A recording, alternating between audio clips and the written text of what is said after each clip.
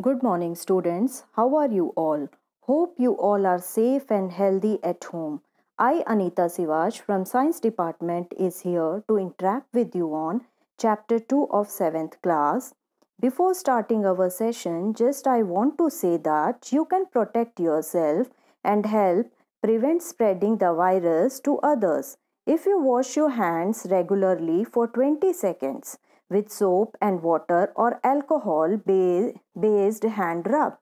Cover your nose and mouth with a disposable tissue when you cough or sneeze. Stay home and safe isolate from others in the household if you feel unwell. Hope you will follow these precautions at home. Now, coming to our session, today I am here to discuss on topic buccal cavity. But before that, I want to ask that hope you all have completed your homework assignment number 8 neatly in your notebook. So, coming to our today's agenda, first we will revise topic which we have done yesterday, that is different ways of taking food, which was given in assignment number 8. Then we will derive our aim, that is to know about buccal cavity, which is given on page number 12 and 13. Then we will do a wonderful activity, that is 2.2, and that is types of teeth. Then we will discuss on activity 2.2. Then we will do assessment and summary. Then at last we will give homework. So, first of all, in this topic, that is buccal cavity, the new terms that we will learn in this is plaque, enzyme, premolar, molar, canines, incisors. And the skills which we will acquire is observation, classification, and the diagram skill. Then, first of all, we will do recapitulation which we have done yesterday, that is in assignment number 8. We have studied about process of nutrition in animals. The process of taking in food by an animal and its utilization in the body is called animal nutrition. Nutrition in animals takes place in 5 steps: ingestion, digestion, absorption, assimilation, and egestion. The process of taking food into the body is called ingestion, the process in which the food containing large insoluble substance is broken down into small water-soluble substance is called digestion. The process in which the digested food passes through the intestinal wall into bloodstream is called absorption. The process in which the absorbed food is taken in by body cells and used for energy, growth, and repair is called assimilation. The process in which the undigested food is removed from the body is called egestion. So, this animal nutrition we have studied. After that, we have studied about the major parts of the digestive system, which consist of the alimentary canal and its associated glands. When we come to the major parts of digestive system, the first one is mouth, that is nothing but the buccal cavity. Then esophagus, which is also called as food pipe, stomach, small intestine, large intestine, rectum, anus. So these all are the major parts of the digestive system. Then we have different associated glands like salivary glands, which is located in the mouth. Then we have liver, which is also a largest gland of the body, and pancreas, and it secretes digestive juices. Then we have drawn the digestive system and we labeled the parts also. Then now coming to our today's aim, I hope you all are clear with the revision of the assignment number 8. So now we will come to our aim that today we will do, that is to know about buccal cavity and the functions of different types of teeth. So as we know that before we eat, food can be used by the body. It must be broken down into small pieces.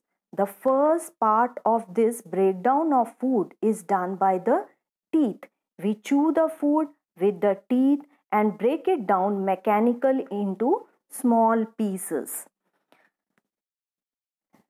And here we have two different types of teeth during our lifetime, that is milk teeth and permanent teeth. Let us have brief discussion on this topic.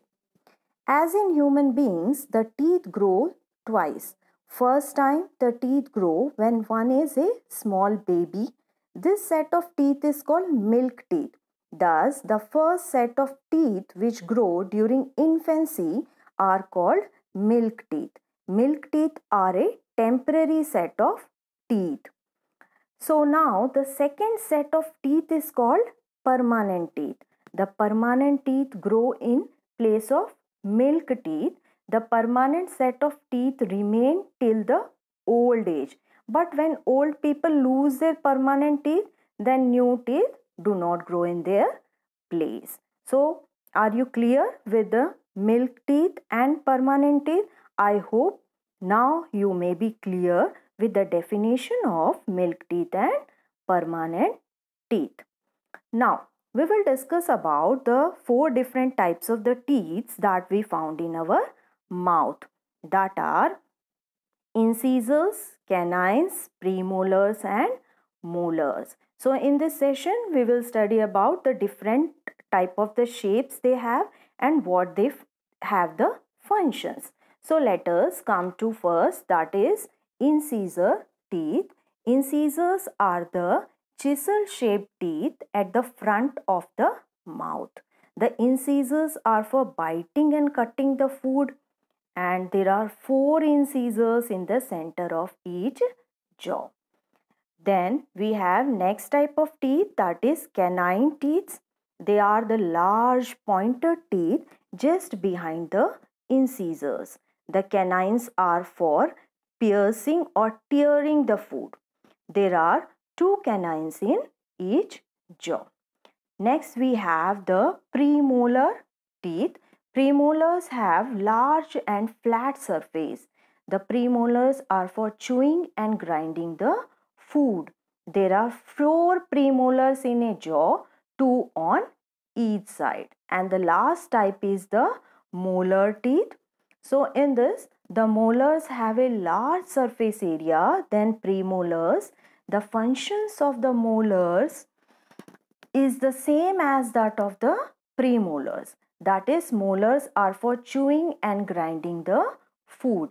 Therefore, we can say there are 6 molars in each jaw, 3 on each side. Now, we will discuss, like, as we know that most of the adult men and women have total of 32 teeth. Of these, 16 are in the upper jaw and 16 are in the lower jaw. The 16 teeth of each jaw consist of 4 incisors, 2 canines, 4 premolars and 6 molars. The teeth of upper jaw match with the teeth of the lower jaw. So here we have the dental formula also, that is 2, 1, 2, 3. I think you all are clear with the dental formula. Okay, now next we will go for a wonderful activity, and you will be very excited for this activity also, which is to find out the types of teeth present in our mouth. So first of all, you all should be clear with the instructions that what you have to follow.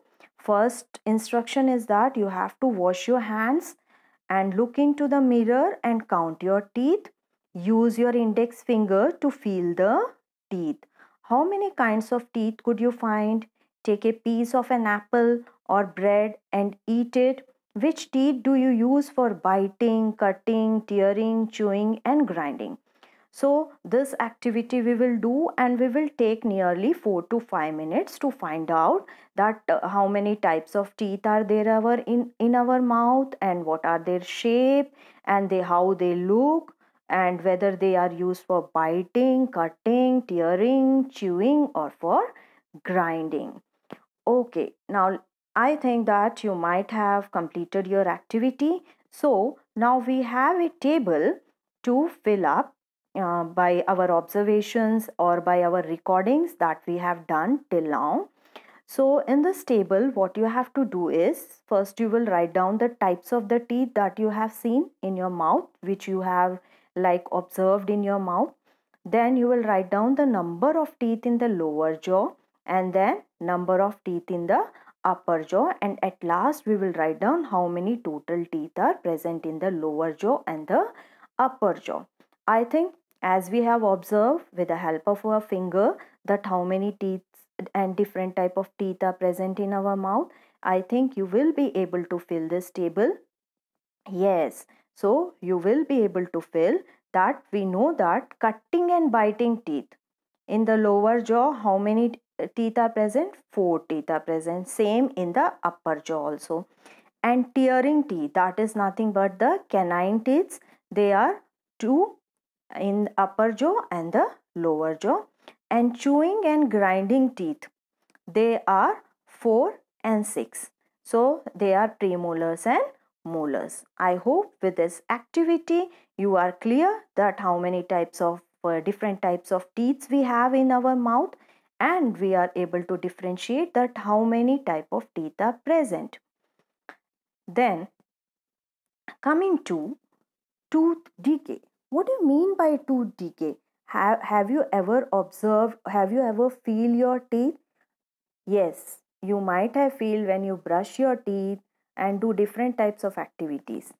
In that, you might have seen a white hard outer covering. So, what do you think? What we can call this hard outer covering of the teeth? That is called enamel. Yes, you are right. That is enamel. The part of tooth below the enamel is called dentine. Dentine is similar to bone.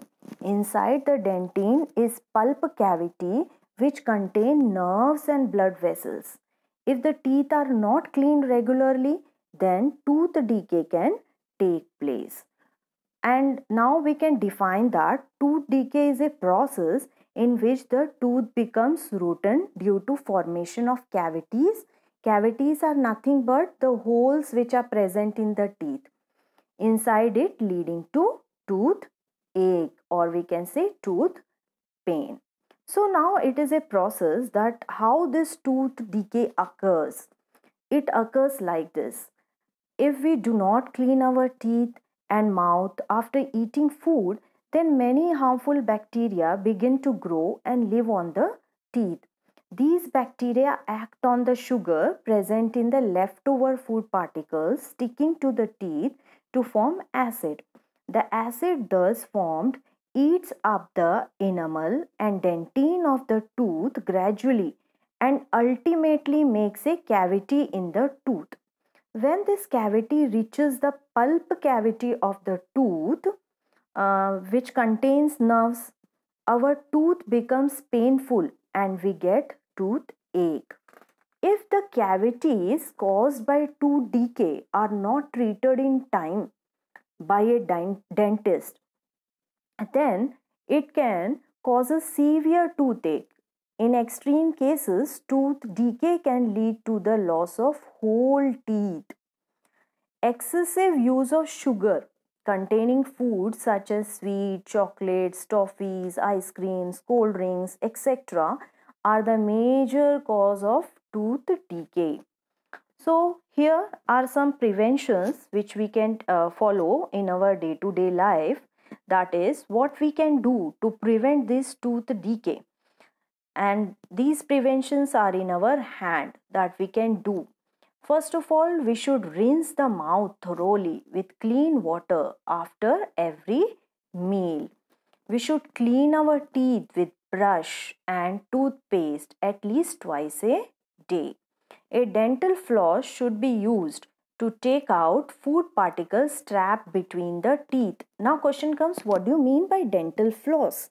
Dental floss is a soft thread used to clean between the teeth. And at last we can go for this that We should eat less of sugary foods such as sweets, chocolates, toffees, and ice cream, etc. Too many cold drinks should also be avoided. I hope that you all will follow these precautions in our day to day life so that we will be free from tooth decay. So, till now, we have completed our agenda that we have to follow. Not completed, we are two steps, three steps are left. That is, assessment is left, then we have summary, and at last, we will focus on our homework.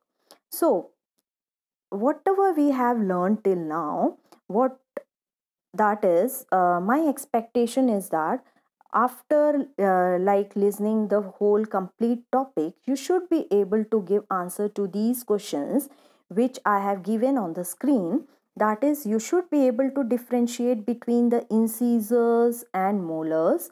Not only incisors and molars, it should be premolars and canines also.